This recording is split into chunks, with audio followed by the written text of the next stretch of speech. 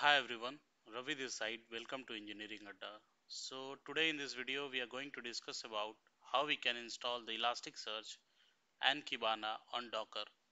Okay, so there is a way like you can directly pull the Docker image of the Elasticsearch and Kibana and then make them up and running, and then you can access it locally.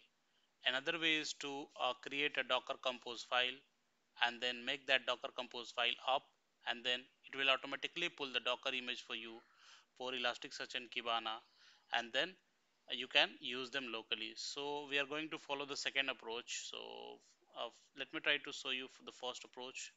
So you can directly go to the browser and ask for the Elasticsearch or the Kibana image, Docker image. So you can see Elasticsearch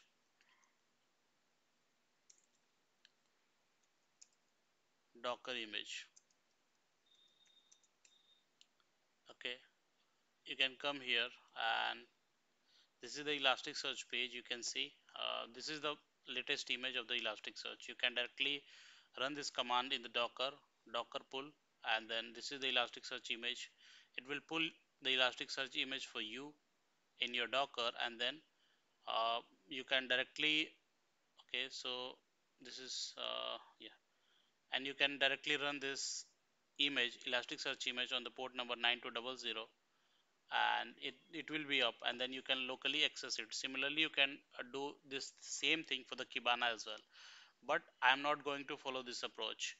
I'm going to create a Docker Compose file which I already have created for you, and there I have specified the Docker image of the Elasticsearch and the Kibana and the memory that it is going to use and the environment type. So everything I have defined there. So let me try to go to the file. So you can see we have provided the services, and in the services we have these two services. One is the Elasticsearch and second is Kibana. Okay, so in the Elasticsearch you have to provide the image and the port number. So I have provided the Elasticsearch image, and the version of that image is not the latest one. It is 7.17.9. This is the stable version for me, so that is why I'm using it. Similarly, for the Kibana you have to provide the image and the port number. You can see here, and in the memory I have provided the unlimited memory for it. Okay, so once this port or once this Docker container is up, then it can acquire the unlimited memory, and in the environment type I have provided the single node. Okay, so this is about the Docker Compose file. So now how we can make the Docker Compose file up. So let me try to save this Docker Compose file to some location, and from there we can make this Docker Compose file up. Okay, so just let me try to save it. So if we'll go to the file, let me try to save this, and make sure this name is docker hyphen compose, and the type should be YAML. Okay, so make sure you select this YAML type. Okay, now I'm just going to save this docker compose file on the desktop. Okay, so just save it here. So we have saved this docker compose file on our desktop. Now let me try to go there, and if we'll go down, if we'll go up, you can see this docker compose file which is saved today, right? So our docker compose file is being saved on a folder. Now you have to open a terminal here. Okay, so that you can access this file, right? Now let me try to make our docker desktop up locally so that we can hit the docker commands on the terminals. So I'm using the docker desktop, so I will make this docker desktop up. Once this is up, we can hit the docker commands, right? So you can see this is being up, and from here also you can check all the images that I have. I don't have the images related to the Elasticsearch and Kibana, so I will be trying to pull both of them using the docker compose file that we have created. So here let me try to run a command called docker images to show you what all the images I have. So you can see this, right? So you can see I have this list of images. I don't have the Elasticsearch and Kibana. Okay, now let me try to make this docker compose file that we saved here in the docs desktop up and running so that it can automatically pull the images that we have defined there. Okay, so the command for that is docker compose up. Okay, so you can see this, right? Once you run this command, it is started pulling the Kibana and the Elasticsearch images. So it will take few minutes if you are doing for the first time, depending upon your internet speed. And once it is pulled successfully, like both of the images are pulled successfully, it will try to create a container and it will try to make both of the images up and running in those container so that locally we can use it. So if you'll go to the Docker desktop, here you can see as of now we don't have the Elasticsearch and the Kibana images. Once it is pulled completely, then we can see this images here as well.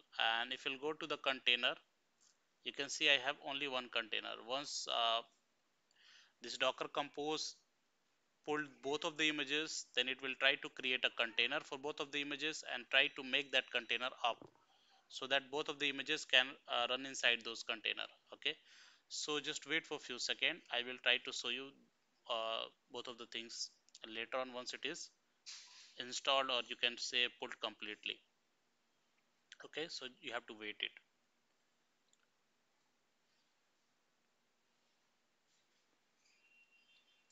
So here you can see both of the images are being pulled now. If you'll go to the Docker desktop inside the images, you can see, right? Here you can see we have the Elasticsearch and Kibana, and you can see the version, right? So both of them are in use and both of them are up and running. So if you'll go to the container, you can see this desktop container is already created, and this is coming from where our file is saved, our Docker Compose file is saved. If you'll go inside this, you can see we have the Elasticsearch and the Kibana running on the respective port numbers. You can see this 9200 and 5601. So now what you can do, you can go to the browser and you can hit both of the endpoints here. So let me try to do that. So it is localhost 5601, and on this port number the Kibana is up, and on the port number 9200 Elasticsearch is up. So let me try to do that. So 9200. So you can see the Elasticsearch is up, and you can see this name, cloud name, and these things. And if you come to the Kibana, you can see this Kibana is also up. You can explore these things.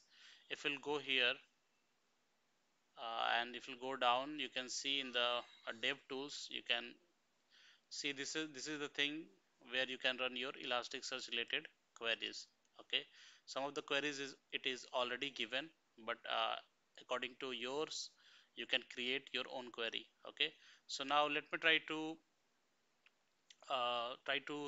show you something. So how you can create one index.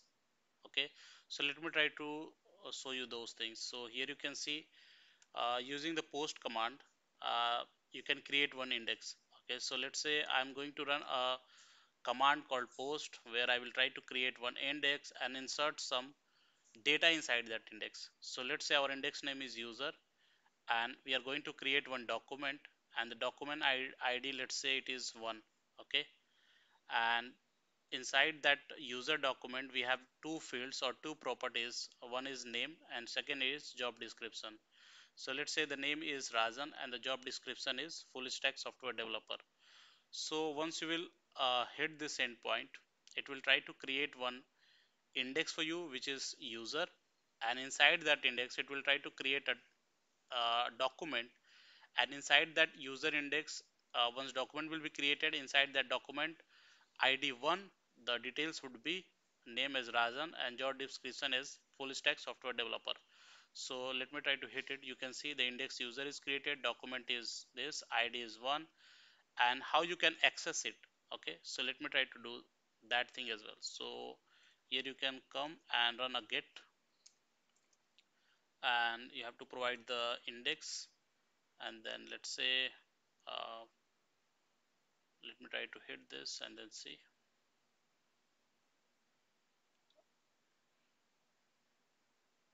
Okay, so let me try to again do these things. So we want to hit the document one from the user index. So if you hit this, you can see the name and the uh, name is Rajan and the job description is full stack software developer. So here what we did, we have successfully created one index called user, and inside that index we have inserted one document, and inside the document we have put some information, like this is a user index and the document one contains the information about the Rajan and the job description. Similarly, you can fetch that uh, document from the index user. So both of the operation we have performed here. Okay, so this is how Kibana interact with the Elasticsearch. The Kibana provides the console where you can run your Elasticsearch related queries and uh, do your work. Okay, so this is about the video, guys. If you like the video, please hit the like button and please subscribe the channel for more such content. Thanks.